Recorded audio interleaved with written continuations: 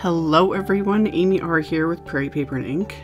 For today's video, I am using the new Atelier inks from InkOn3. These came out a couple months ago. I'm honestly foggy on when they came out. I was going to order them and then InkOn3 sent them to me, which I was very excited because I was literally like had them in my cart. Because these are new inks. These are the 8 colors that are available as of right now. I've listed, and you can pause the screen if you want, like some of the qualities of them. They're different. They have this very smooth foam pad. They are basically kind of like watercolors in an ink pad format. I'm not going to get really in depth with these right now because these are literally the first time I'm actually getting a chance to use them because I was so unbelievably sick for a month or whatever it was that I just never got a chance to really play around with them. So today's video is going to be just a very simple, very small use of them. But then over time, I'm going to start playing with them more and more to do, you know, backgrounds and fiddling and layering and all that fun stuff. But what I want to do with today's card is I'm using Simon Says Stamp's new Be Kind stamp set. And I am going to heat emboss this image.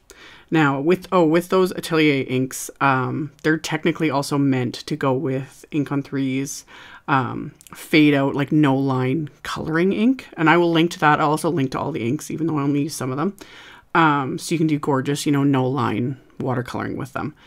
I've mentioned this in other videos. I struggle with no line coloring. Biggest reason being I am very impatient. So rather than fiddle with no line, I might try it more down the road. It's one of those things where you really do need to practice it. And I'm impatient. So I heat embossed this image. So I stamped it with InkOn3's Juicy Clear Embossing ink. And then I used Ranger's Liquid Platinum Embossing Powder and heat embossed this image. And I stamped it onto Ranger's Distress Watercolor paper. And then I'm working on my little Waffle Flower silicone water media mat.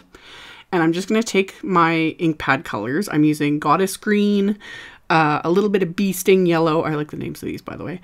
Peacock Blue and My Jam Purple. And I'm just pressing the very edge of the ink pad onto the water media mat. You could use any non-porous surface for this, like a ceramic plate or plastic packaging, just anything that won't absorb the ink. You could just press the ink pads onto it and color like that. So I press the ink pads and then I'm just picking up the color with a wet paintbrush. I'm using just my Zen, Royal and Langnickel Zen water brush. This is the size number 4. And I'm just getting the brush wet with water and then just picking up the ink from the media mat and then painting it onto these leaves. And each leaf I would get wet first with just a little bit of clean water and then bring in the ink. And I started with the green and then I would kind of drop in a little bit of that yellow and a little bit of the blue. And then I'm trying to be very careful with that purple. I was kind of thinking eucalyptus because, you know, they have that little bit of purple to them. But with purple, you need to be careful because like purple and yellow and green can end up making mud. So it would look like dead leaves if you mix it too much. But I'm just putting that little bit of purple on just the very edge of the leaves. Just, it really looks pretty. So like the title of the video says, this is a first impression. My first impression is these are really nice. I really like them. But I need to play with them more. But for all the years I've been doing stamping and, you know, I've watercolored. You can watercolor with so many types of inks. I've shown it in tons of videos. These behave similarly. But again, I'm only doing a small little image. I do want to experiment more with, like, you know, larger scale. But I assume they will work quite fabulously. I've shown InkOn3's other inks, like the blackout ink is amazing. I mentioned the fade out. I use the Juicy Clear one for embossing all the time. Very high quality. I really like using their products. I have a feeling that these are amazing inks, and I'm sure there's a ton of other more in-depth videos already available that you guys could search out. And then down the road, I'll do more. But I enjoyed like watercoloring this little leaf image here, and I just worked my way from leaf to leaf.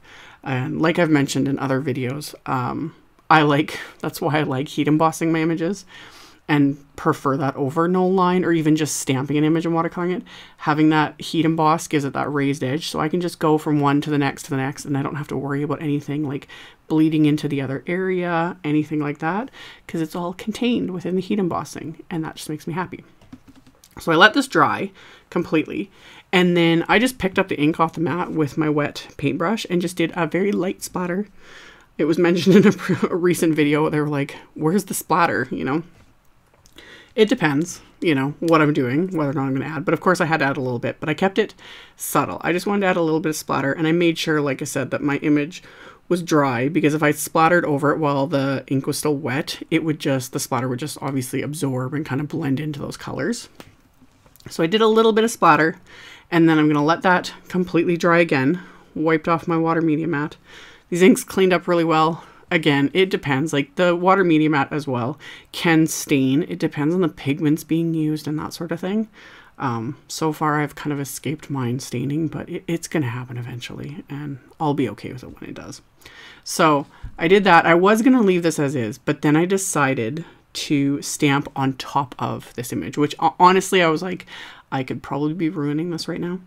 So I pulled out my Misty and the UR background stamp, took the foam out of my Misty. I put a little bit of repositionable adhesive on the back of that cardstock, lined it up with a stamp, shut the Misty base onto the lid so that the cardstock was adhered onto the inside of the Misty. And then I inked up that stamp with Simon Says Stamp's Fossil ink, just the perfect neutral. And I stamped it right on top, and I wasn't sure what was going to happen or whether or not I ruined it, and it turned out perfect. I like how it looks. You can see it in the close-up picture at the end and on my blog. It made the leaves look almost transparent. You know, it's fun. So after I did that, I decided to do the same thing with my card base, which is Neenah Desert Storm cardstock.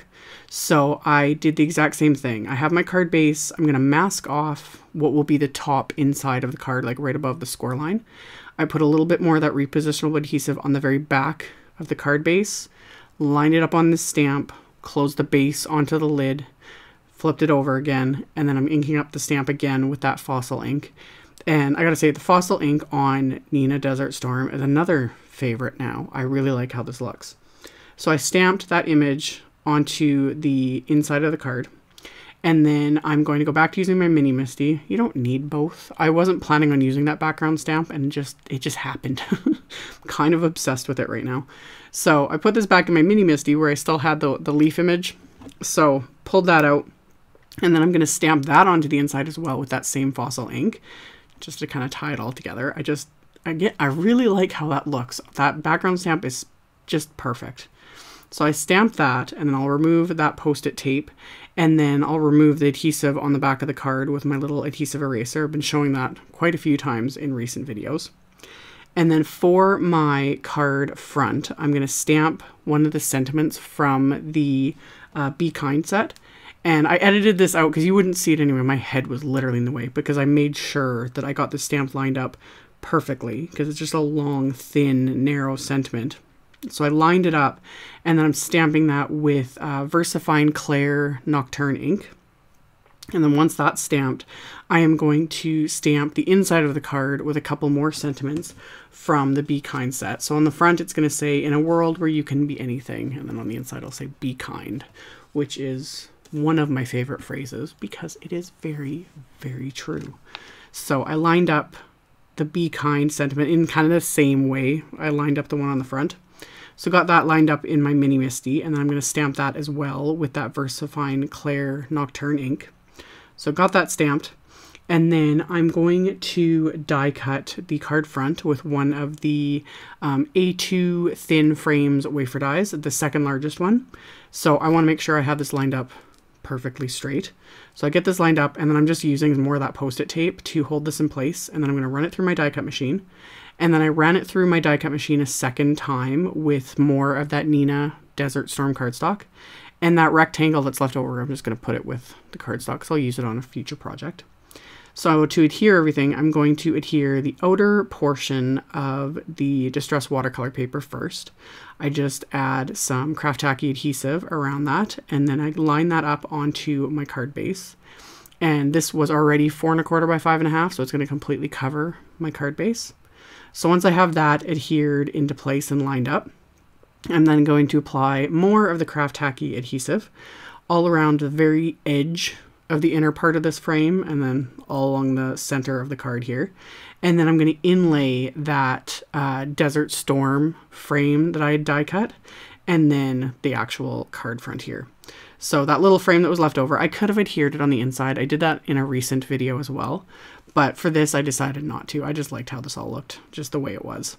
So got that adhered, and then I decided to grab an envelope from my stash. I just have this purple envelope in my stash, and I'm gonna put this into my Misty, which I'm gonna put the foam back in to my Misty, line up my envelope here, and then I'm going to use that leaf stamp again. So I'm going to line this up on my envelope, and I'm just going to ink it up with 2 of those Atelier inks. These are supposed to be really, really good for stamping because they have that pigment, like the high quality pigment to them.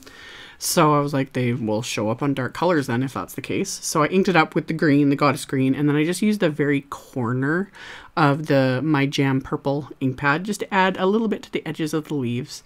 It's very subtle because, you know, I'm stamping it on purple, so it's not going to show up really well, but it's just a little extra something. So I added that, and then I'm going to stamp that onto my envelope, so that just, you know, creates a little matchiness. So after I stamped that, I was going to leave it here but again, I think you guys know what's going to happen. I was going to leave it here, but I couldn't leave it like this. I had to add just a little bit of bling. I couldn't resist. So I have some Studio Katia June. I think these are the June crystals. I'll have them linked with all the rest of the supplies, just to kind of pull out more of that little bit of purple. So I just kind of place them around this little, you know, leaf branch. And then I'm adhering them into place with my Craft Tacky glue and the Studio Katia embellishment wand. And then once that's added, this card and envelope is complete. So like I mentioned in the video, I'll do more videos like down the road, you know, as you know, I'm always posting videos, but I'll do more with these inks, experiment more with them, share my thoughts, all that stuff. But for now, I quite like what I'm seeing and how these were, but I'll do more with them. And then, yeah, I will have links below the video to my blog post. I'll have a supply list with all the links to everything if you want to check that out below. If you're interested, they're all going to be there. Thank you all so much for watching, and I'll see you all very soon in the next video. Bye!